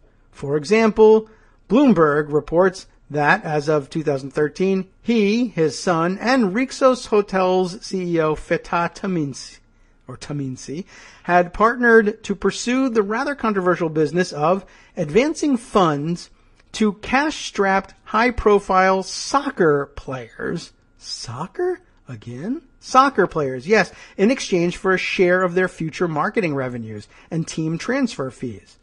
In the case of Arif and his partners, this new wave form of indentured servitude was reportedly implemented by way of a UK and Malta-based hedge fund, Doyen, D-O-Y-E-N, Capital, LLP. Because this practice is subject to innumerable potential abuses, including the possibility of subjecting athletes or clubs to undue pressure to sign over valuable rights and fees, UEFA, Europe's governing soccer body, wants to ban it. But FIFA, oh my, how did they get in this story? The notorious global football regulator had been customarily slow to act. To date, Doyen Capital LLP has reportedly taken financial gambles on several well-known players, including the Brazilian star Neymar. Soccer fans will no doubt recognize that name. FIFA, Sepp Blatter, certain other individuals who reside in Trump Tower. How weird. You see what I was talking about? So odd. The next section is entitled The Case of Bayrock LLC, Felix Satter. Just something on him specifically. Our second exhibit is Felix Satter, the senior Bayrock executive introduced earlier. This is the fellow who worked at Bayrock from 2002 to 2008 and negotiated several important deals with the Trump Organization and other investors. When Trump was asked who at Bayrock had brought him the Fort Lauderdale project in the 2013 deposition cited above, he replied, "It could have been Felix Satter. It could have been. I really don't know who it might have been, but somebody from Bayrock." Remember, he had the most fabulous memory of all time. Although Satter left Bayrock in 2008, by 2010, he was reportedly back in Trump Tower, as a senior advisor to the Trump Organization, at least on his business card, with his own office in the building. And embedded in the piece here is a picture of his business card, a big Trump logo, Felix H. Satter, senior advisor to Donald Trump, the Trump Organization, 725 Fifth Avenue, yada, yada, yada. Could it be just BS? Sure. Though it did say he has an email address there, fsatter@trumporg.com. So you tell me, how easy would that be to fake? Although Satter left Bayrock in 2008, right, he's back in 2010 inside of Trump Tower. Satter has also testified under oath that he had escorted Donald Trump Jr. and Ivanka Trump around Moscow in 2006, had met frequently with Donald over several years, and had once flown with him to Colorado. And although this might easily have been staged, he is also reported to have visited Trump Tower in July 2016 and made a personal contribution of $5,400 to Trump's campaign. Whatever Felix Satter has been up to recently, the key point is that by 2002, at the latest, Tevfik Arif decided to hire him as Bayrock's COO and managing director.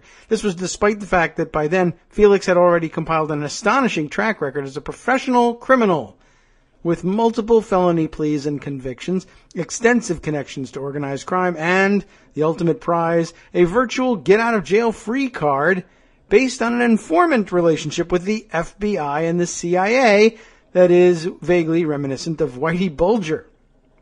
Satter, a Brooklyn resident like Arif, was born in Russia in 1966. He reportedly emigrated with his family to the United States in the mid-1970s and settled in Little Odessa. It seems that his father, Mikhail Sheferovsky, a.k.a. Michael Satter, with one T, Sheferovsky, I guess is the old world surname, may have been engaged in Russian mob activity before he arrived in the United States. According to a certified U.S. Supreme Court petition, Felix Satter's FBI handler stated that he, quote, was well familiar with the crimes of Satter and of his father, a Semyon Mogilovich crime syndicate boss. Who knew? A 1998 FBI report reportedly said Mogilovich's organization had approximately 250 members and was involved in trafficking nuclear materials. Hooray. Also weapons and more, as well as money laundering, and see more on that below, he says. But Michael Satter may have been less ambitious than his son. His only reported U.S. criminal conviction came in 2000, when he pled guilty to 2 felony counts for extorting Brooklyn restaurants, grocery stores, and clinics. He was released with 3 years probation. Interestingly, the U.S. Attorney for the Eastern District of New York, who handled the case at the time, Loretta Lynch, who succeeded Eric Holder as U.S. Attorney General in 2014. Back in 2000, she was also overseeing a budding informant relationship and plea bargain with Michael's son, Felix, which may help to explain the father's sentence. By then, young Felix Satter was already well on his way to a career as a prototypical Russian-American mobster. In 1991, my favorite story, he stabbed a commodity trader in the face with a margarita glass stem in a Manhattan bar, severing a nerve. He was convicted of a felony and sent to prison. As Trump tells it, Satter simply, quote, got into a barroom fight, which a lot of people do. The sentence for this felony conviction could not have been very long because by 1993, 27-year-old Felix was already a trader in a brand new Brooklyn-based commodities firm called White Rock Partners, an innovative joint venture among 4 New York crime families and the Russian mob aimed at bringing state-of-the-art financial fraud to Wall Street. Hooray. And I guess the basis of that Sopranos subplot, right?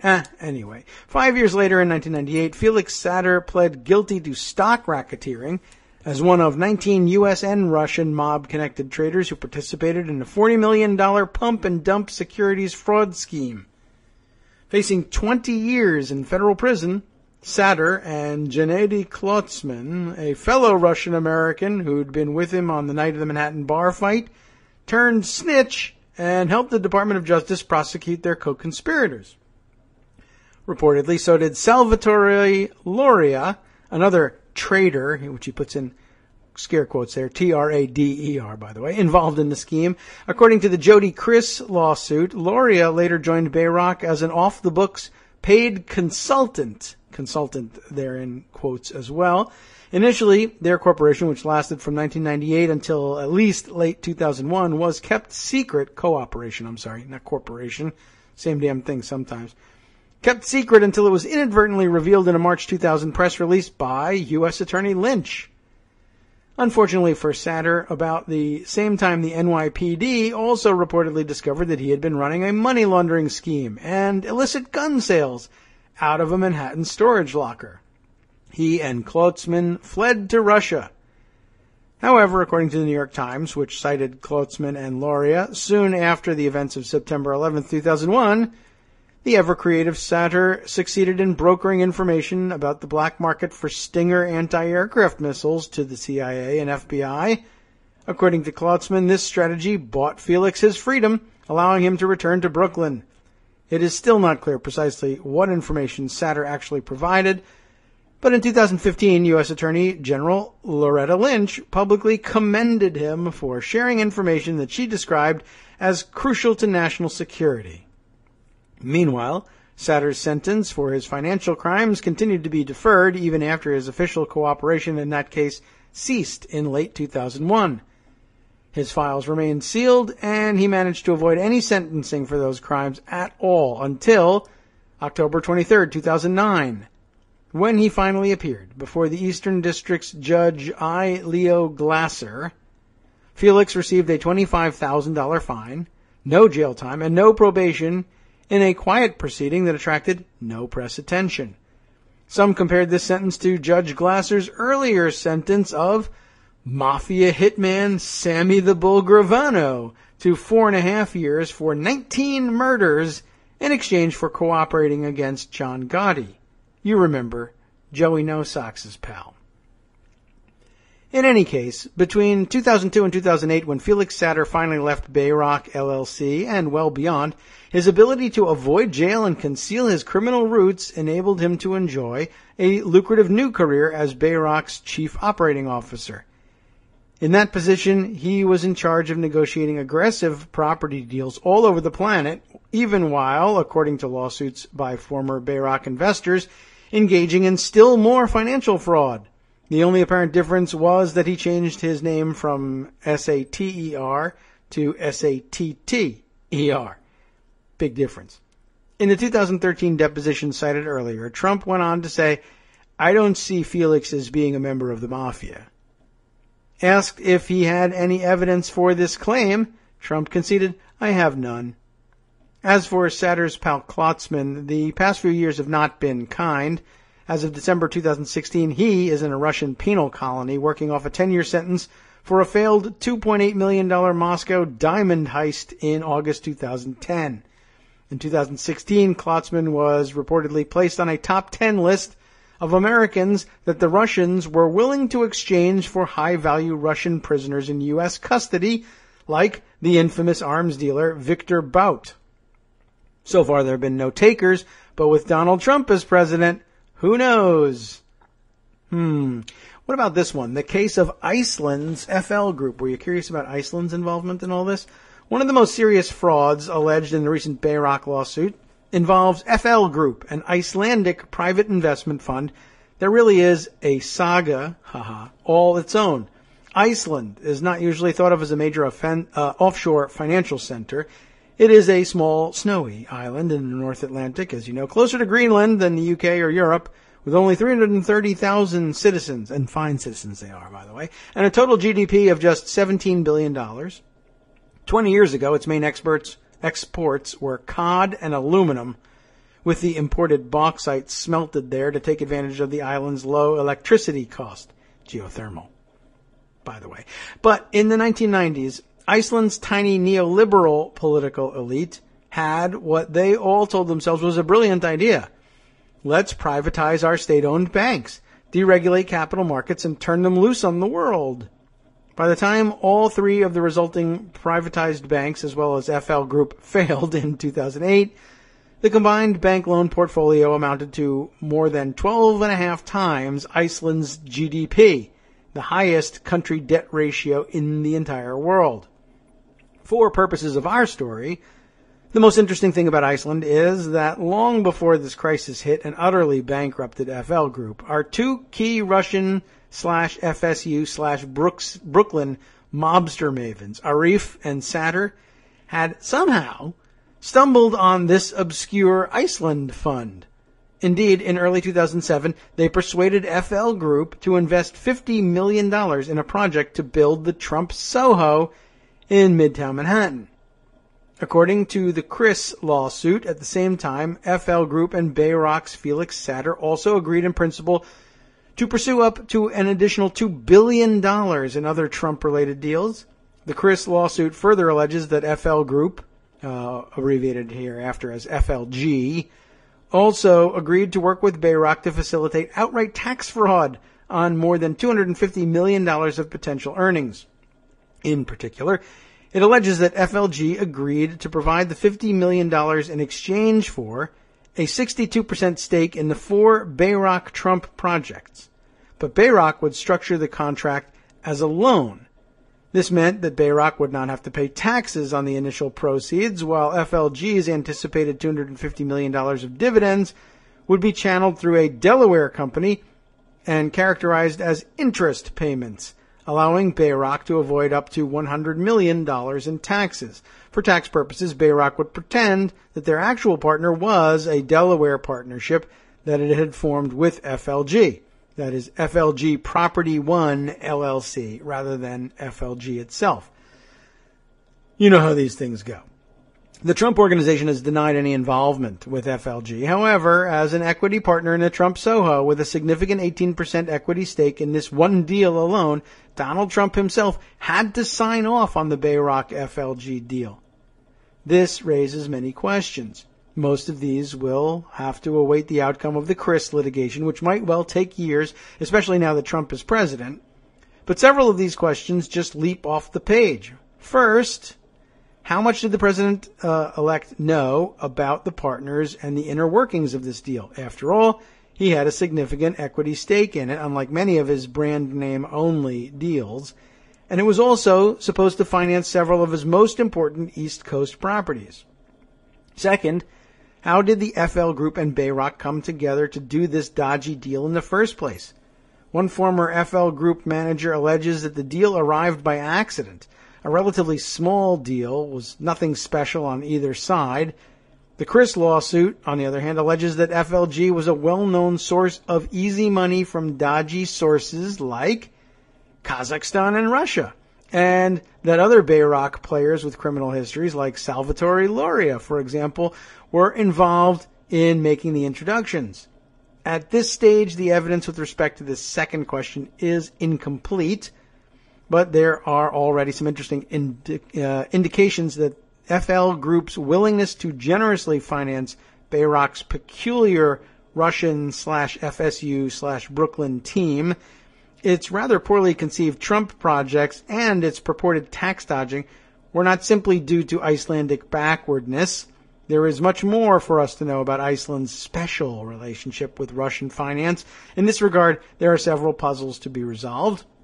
First, it turns out that FL Group, Iceland's largest private investment fund until it crashed in 2008, had several owners and investors with deep Russian business connections, including several key investors in all 3 top Iceland banks. Second, it turns out that FL Group had constructed an incredible maze of cross-shareholding, lending, and cross-derivatives relationships with all these major banks, as illustrated by a snapshot that they include here in the piece of cross shareholding among Iceland's financial institutions and companies as of 2008. And I can tell you, when you get a chance to look at it, you'll see for yourself, it's bizarrely complex. This thicket of cross-dealing made it almost impossible to regulate control fraud, where insiders at leading financial institutions went on a self-serving binge, borrowing and lending to finance risky investments of all kinds. This would be particularly difficult in Iceland. There's only 330,000 people in the whole place. How many of them are going to be on the boards of these financial institutions? Iceland's a place that kind of has to sometimes probably has to look past self-dealing issues. They just don't have a big enough pool of people. It became difficult to determine which institutions were net borrowers or investors, as the concentration of ownership and self-dealing in the financial system just soared. Third, FL Group make a variety of peculiar loans to Russian-connected oligarchs as well as to Bayrock. For example, as discussed below, Alex Schneider, the Russian-Canadian billionaire who later became Donald Trump's Toronto business partner, secured a 45.8 million euro loan. Why? To buy a yacht from Kaupthing Bank during the same period, while a company belonging to another Russian billionaire who reportedly owns an important vodka franchise got an even larger loan. Fourth, Iceland's largest banks also made a series of extraordinary loans to Russian interests during the run-up to the 2008 crisis. For example, one of Russia's wealthiest oligarchs, a close friend of President Putin, nearly managed to secure at least 400 million euros, or some say up to 4 times that much, from Kaupthing, Iceland's largest bank, in late September 2008, just as the financial crisis was breaking wide open. This bank also had important direct and indirect investments in FL Group. Indeed, until December 2006, it is reported to have employed the FL Group private equity manager who allegedly negotiated Felix Satter's $50 million deal in early 2007. Fifth, there are unconfirmed accounts of a secret U.S. Federal Reserve report that unnamed Iceland banks were being used for, guess what, Russian money laundering. Furthermore, Kaupthing Bank's repeated requests to open a New York branch in 2007 and 2008 were rejected by the Fed. Similar unconfirmed rumors repeatedly appear in Danish and German publications, as did allegations about the supposed Kazakh origins of FLG's cash to be laundered in the Chris lawsuit. Sixth, there is the peculiar fact that when Iceland's banks went belly up in October 2008, their private banking subsidiaries in Luxembourg, which were managing at least 8 billion euros of private assets, were suddenly seized by Luxembourg banking authorities and transferred to a new bank, Bank Haveland. This happened so fast that Iceland's central bank was prevented from learning anything about the identities or portfolio sizes of the Iceland bank's private offshore clients. But again, there were rumors of some important Russian names. Finally, there is the rather odd phone call that Russia's ambassador to Iceland made to Iceland's prime minister at 6:45 a.m. on October 7th, 2008, the day after the financial crisis hit Iceland. According to the PM's own account, the Russian ambassador informed him that then Prime Minister Putin was willing to consider offering Iceland a 4 billion euro Russian bailout.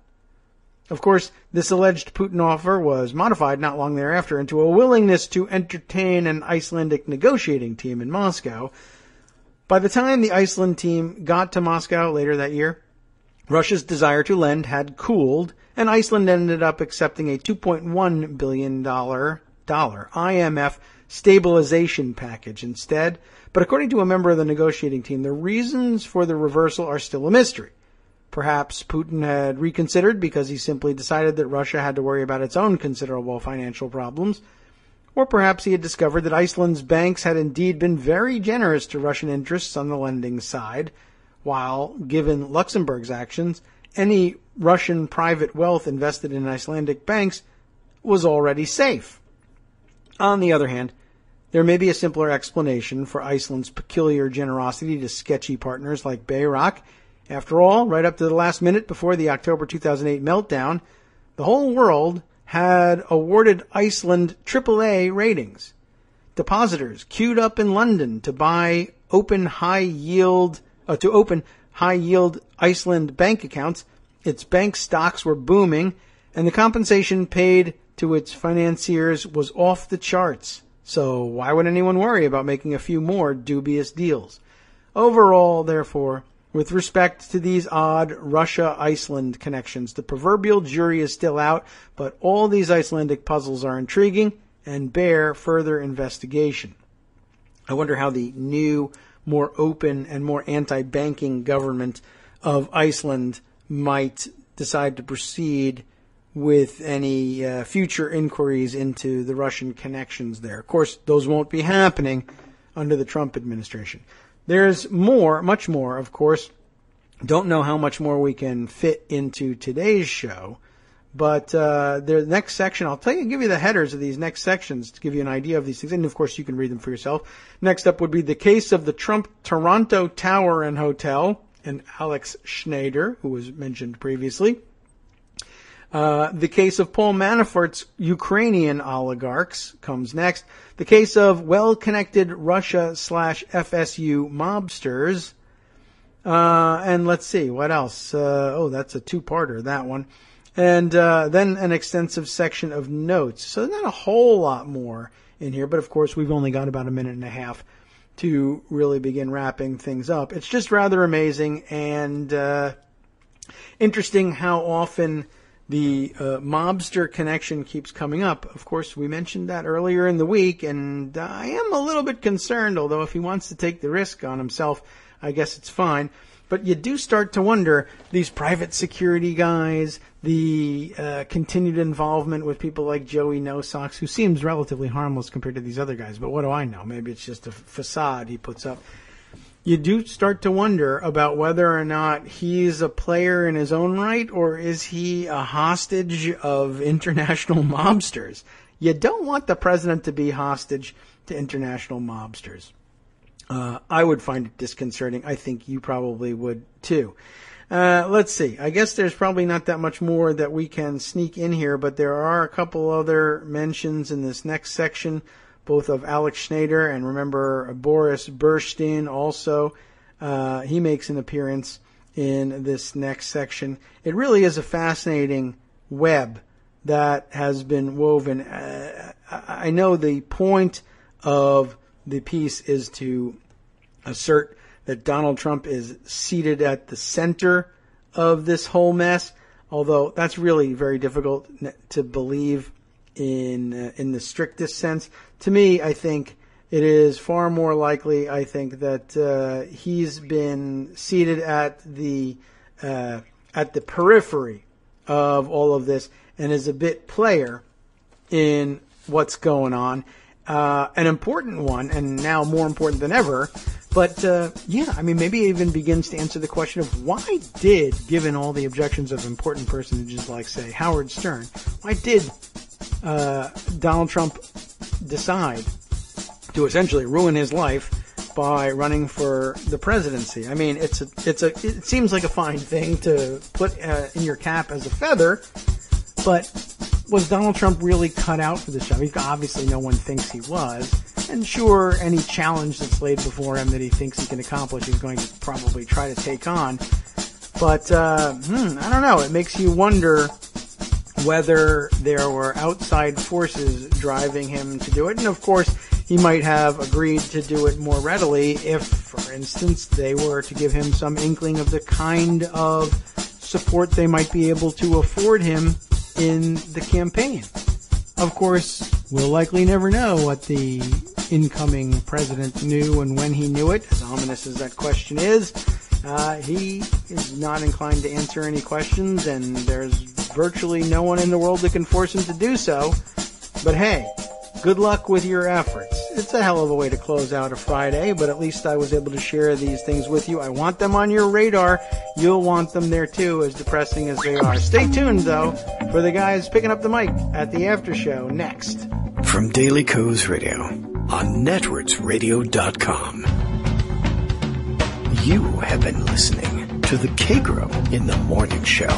with David Waldman. Thank you very much for listening. Do stay tuned for the after show, and don't forget to turn on C-SPAN to see the action inside the House chamber, the joint session of Congress, and the calculation of the electoral vote. Let's see if there's going to be any fireworks. It sounds like there might even be some takers to raise some projections. Stay tuned.